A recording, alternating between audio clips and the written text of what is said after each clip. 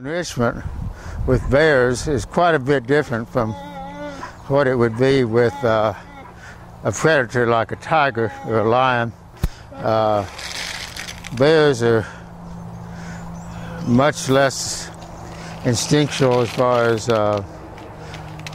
thinking about doing anything potentially aggressive.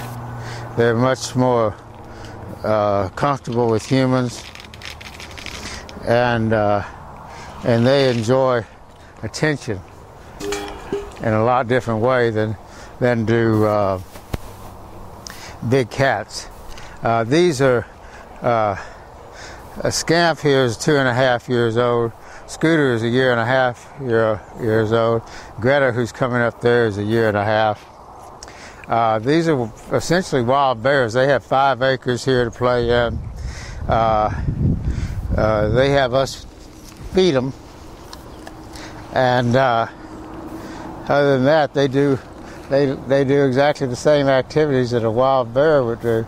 Greta, come over here. Greta. Hi, Greta. The process of raising a wild bear is a lot different from a cat, too.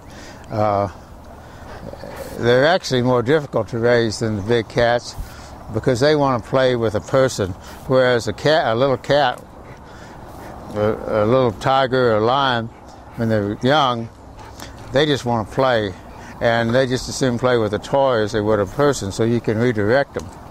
But these guys want to play with a living being, so you have to be a lot more careful, and you get a lot more scratches too.